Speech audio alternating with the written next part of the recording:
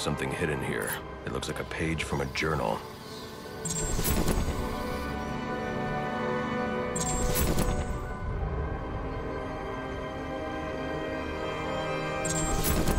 Sir, it appears you've stumbled onto a lead in Gotham's longest-running cold case. Cyrus Pinkney. Indeed. He was instrumental in the city's rise to power and prestige. Worked closely with your ancestor, Solomon Wayne, as well. Alas, he was murdered on the eve of his 40th birthday. The killer was never found. Interesting. I recognize you're preoccupied this evening, but should the opportunity present itself, solving Gotham's oldest crime would make for quite the feather in your cap.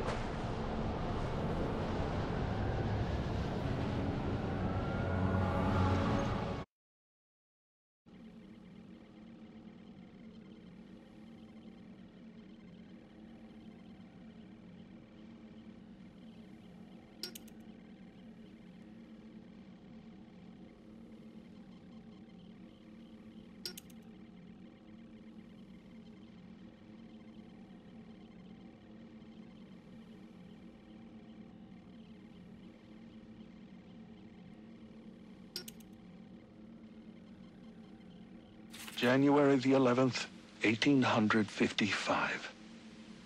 I've accepted the invitation, knowing it means my death. Henry Cobblepot claims it's merely a party to celebrate my 40th birthday.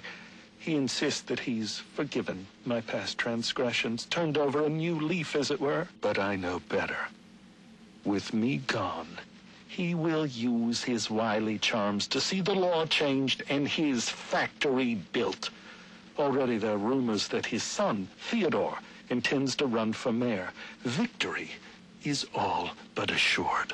I will hide this journal of mine in the hopes that someday it might be found. To go public now, before my work is done, would put it all at risk. It must wait. But I hope in time, my words are brought to light.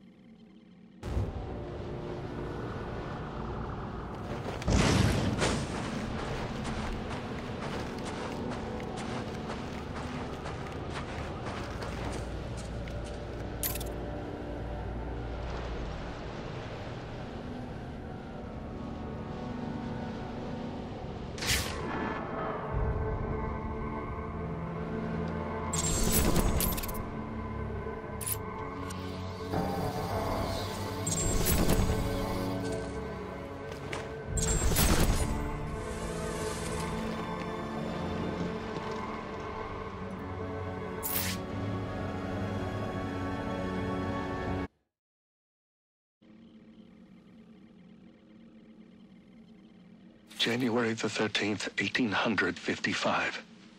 The moment of my death approaches, and there is naught I might do to stop it. I dared dream of greatness, but in the process, I forgot that such ambition oft demands a heavy price. Still, I pay it gladly. For knowing that Gotham has become a city whose magnificence will echo across the ages. But its origins must not be forgotten. And so, I have scattered my journal across the city, placing pages where I believe they shall endure. Find them, read them, then share what lies within. For though the truth may not be so beautiful as the legend, it is necessary all the same.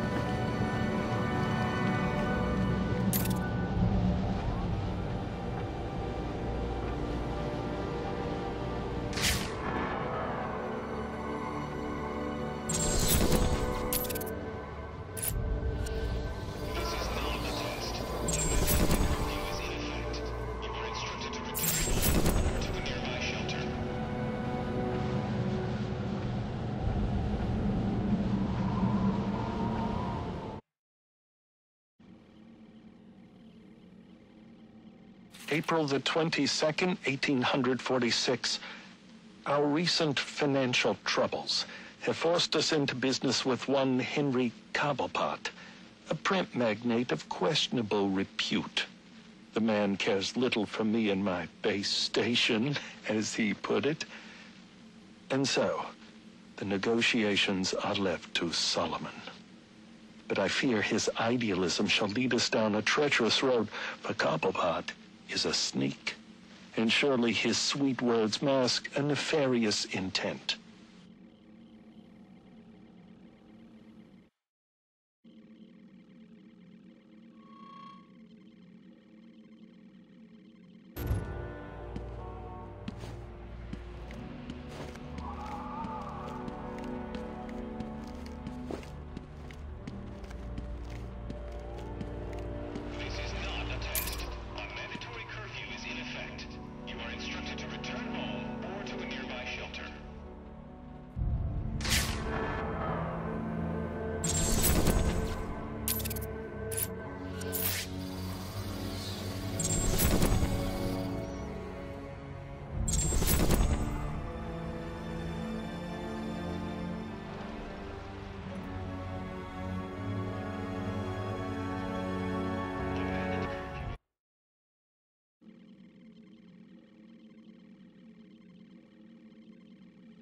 August the 11th, 1851. I fear I've angered Henry Cobblepot, but he sought to build over the last remaining vestige of the original Gotham, and I could not allow it. Solomon and I went before the mayor and bade him support us. Henry was opposed, insisting his work was necessary for Gotham's financial security. I think it's more to do with his own. Solomon Wayne's hotel put Cobblepots out of business. I do wonder if Mr. Wayne erred in opening that place. But what's done is done.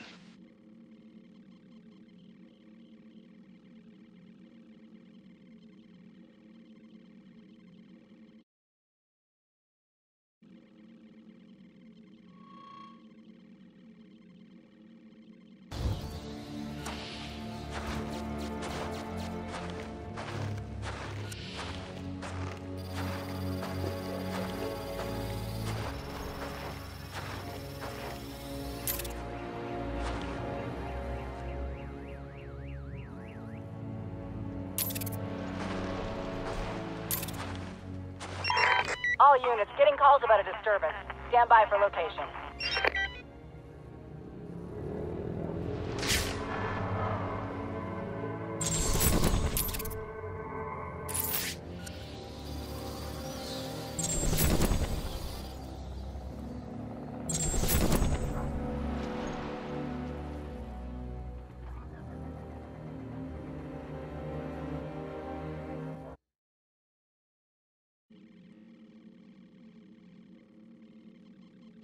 February the 7th, 1852.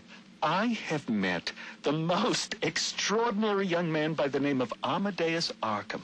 Though still just a student, he exhibits an intelligence unmatched by even Gotham's most learned.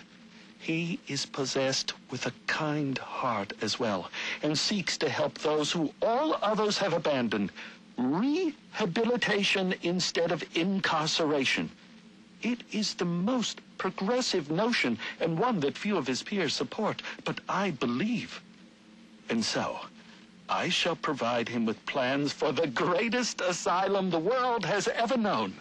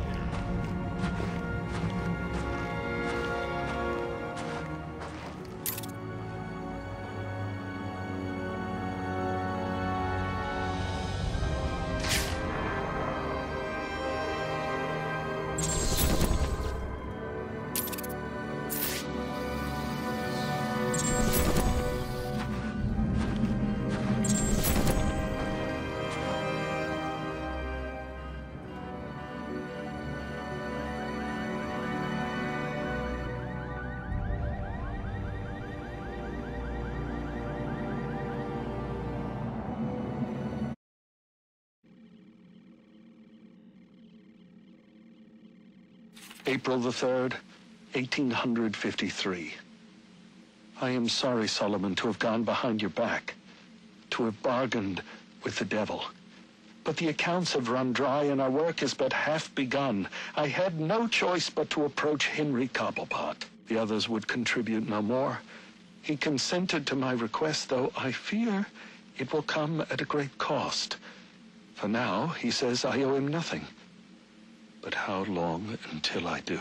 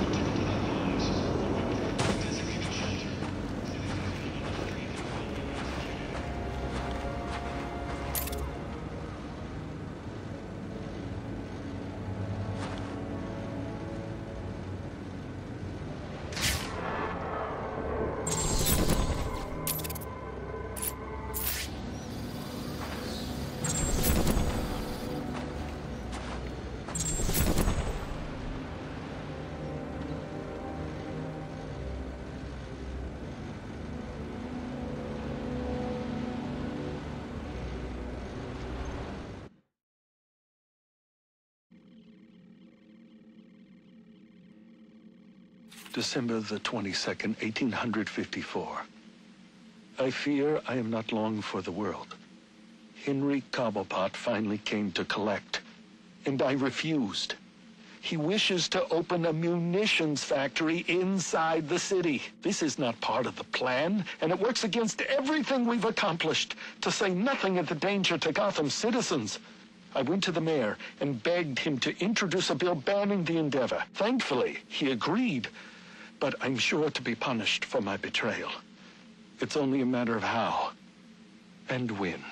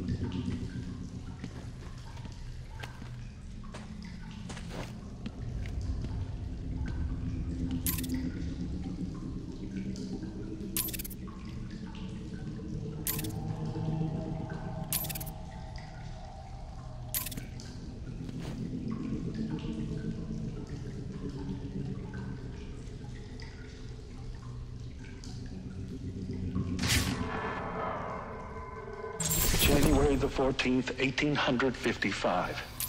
My God, it worked! Amadeus truly is a genius. Oh, you've come this far, dear reader. Allow me to explain. I learned Cobblepot intended to poison me, and so we endeavored to replace his tainted wine with one of our own creation, as expected. I choked, I sputtered, and then, I passed.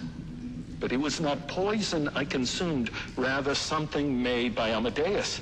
His concoction enabled me to enter a soporific state so profound that even to the keenest of physicians, I appeared a corpse.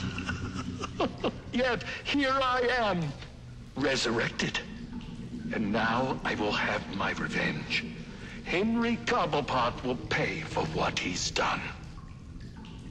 An interesting turn. In trying to solve one murder, you've discovered the origins of another. Henry Cobblepot. Yes. City records say it was an automobile accident that killed him, not long after Cyrus's supposed passing. But now we know the truth. He was murdered by the man he thought he killed. What about Pinkney? It appears that's a mystery that must endure a while longer.